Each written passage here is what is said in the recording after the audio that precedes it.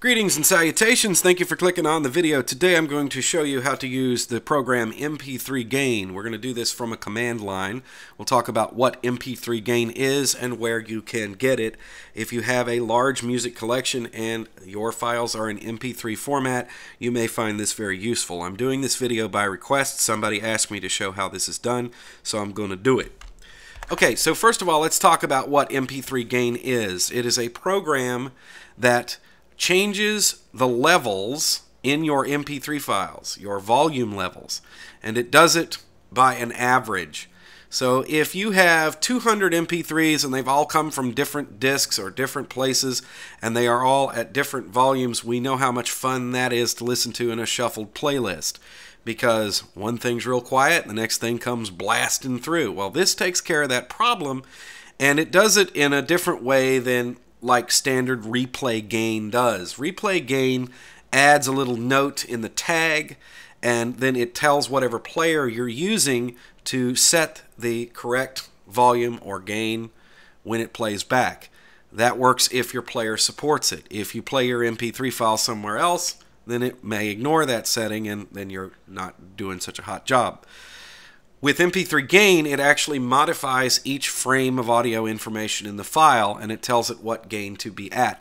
So regardless of what device or program you use to play that MP3 file, it will have the correct gain in relationship to its neighbors.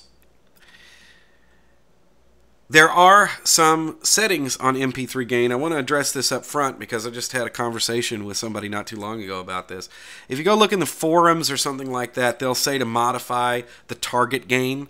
It is usually set to 89, which is an arbitrary level, which is about minus 6 dB overall. And some people say, no, jack that up to 93, your MP3 files will be real quiet. Well, if you do that, you're going to get really inconsistent results, okay? You're going to get things that clip. You're going to get things that don't sound right. It's not going to do what it needs to do. That target gain is really where it needs to be. So anyway, to find out information about MP3Gain, here's the manual page. Usually when you install it, you don't get the manual installed on your Linux distribution. So here it is, and this shows you all the options and everything. I'm only going to show you a couple of options today. If you are using Ubuntu 16.04 and up, you may notice that MP3Gain is no longer in your repositories. Martin Wimpress comes to the rescue. He is the head developer for Ubuntu Mate and also an audio nut. So therefore, he is actually providing MP3Gain in a PPA that you can go and install on your system like you would install any other PPA. You can also come in here and just download the MP3Gain package, which is probably the easiest thing to do, and then install it with something like GW, because that way you don't have to worry about hooking up a PPA. Of course, now Martin Wimpress I would consider to be a trusted PPA for sure. So what I have done is I have added a couple of freshly ripped albums to my system, and I'm going to show you the options here for using it from the command line. There is a front end called Easy MP3Gain-GTK, which is still available in 16.04 but not in 16.10, and harder to find in other distributions of Linux. So if you can find it, great. If not, you can always run it from a command line, and I've gotten to a place now where the command line is just as easy, so it's no big deal. So how do you do this? Well, first of all, you got to have some MP3s to work with, and you can navigate to wherever you have them in your terminal. So I have a directory called Work, and then in there, if we list the storage, you're going to see that there's a couple of albums in there. Dave Brubeck's Greatest Hits, and I also have Genesis Invisible Touch. So if I want to go to the Dave Brubeck disc there, I just type in that, have that autofill, bam, that's fine. But if you've ripped in 400 of these, it might be a little bit difficult for you to navigate that way. There's another way to do it, and I'll show you how. If your distribution supports it. Some do, some don't. Depends on your file manager. But let's go into the work directory here from the file manager, and then we will open up Dave Brubeck, and you see that we have our songs in there. And then I can right-click somewhere, and it'll say Open in Terminal. Bang, now we're already there. So you could just go through and do it this way. If you have a bunch of MP3s that are not albums, like that's the way I store my stuff. I just do songs. I don't divide things up by albums and directories and stuff like that. I just have, put my favorite songs in there, and I've got about 20,000 of them, and I'm not exaggerating.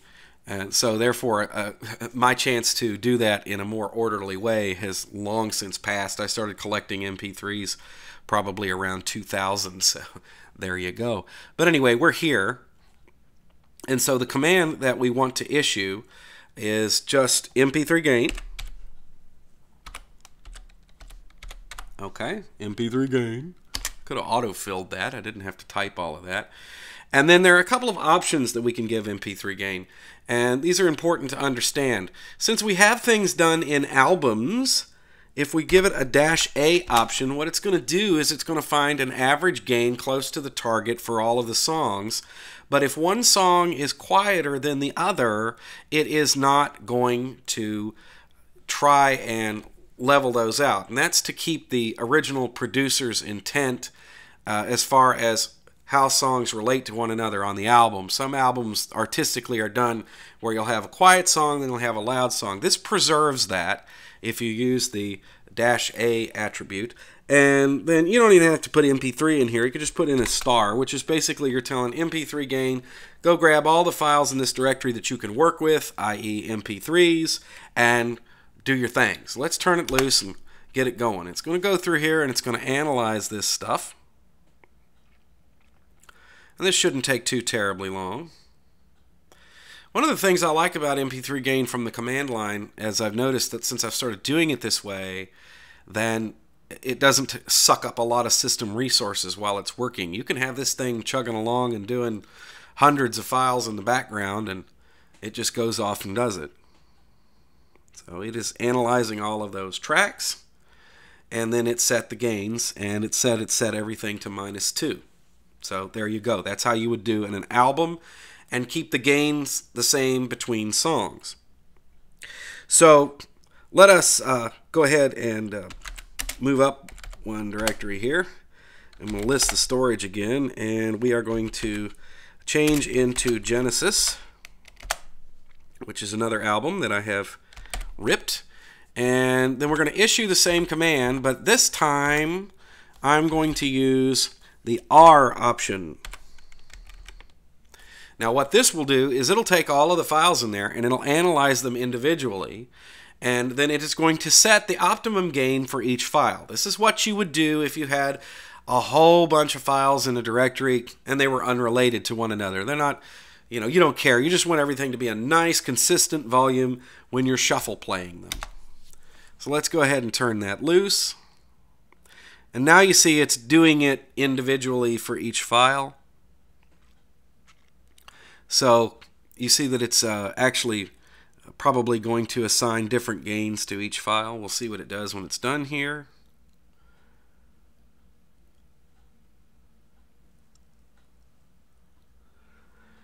Track 6 on there. It's a long one, boy.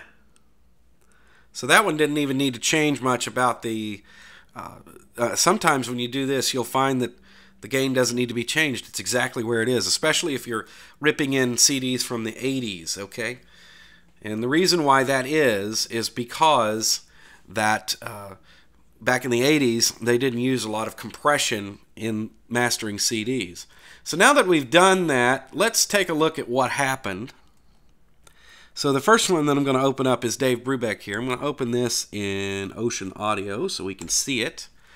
And you will see that when it opens up in Ocean Audio, that the file is going to look a little low. See, there is a little limiting here, and it's turned it down to make it so it's, where it's supposed to be. I'm curiouser and curiouser. Yeah, I still got that glitch. Unfortunately, the CD ripper that I like the best is Asunder, and there's a little glitch in there where it kind of gornies up the MP3 tags. I have to go back and fix that later, but I just like the ripper an awful lot. I tried a bunch of other ones. So let's open up another file. Let's open up one of those Genesis files as well here. And we're in Work, Genesis, and we'll go to just one of the songs on here. And as you can see, these guys, when they play back to back, even though the Dave Brubeck was obviously louder because it was limited, is that you're going to get a more consistent sound. Now, some CDs, when you do this, what you're going to end up with is just going to look like a block. It's a square wave. That's because they've used so much compression and limiting on it that there's no dynamics at all left in the music. And so if you would be playing that and then you would be going into a file that looked like it had some dynamics like this, you could imagine that it would sound awful. So there you go. It's the basic primer on getting going with MP3Gain. I will put in the description to this video the links to Martin Wimpress's PPA for Ubuntu. Most other distributions have it in the repositories that I've looked at least. And then also I will put a link to the man page so you can read up on it. And that's how you use MP3Gain. That seems to be the best way to do it as of right now. Thank you for watching the video. Do check out Easy Linux on the web. Check out Easy Linux on Facebook. Check out freedompenguin.com for lots of really groovy stories about Linux. And thank you for watching.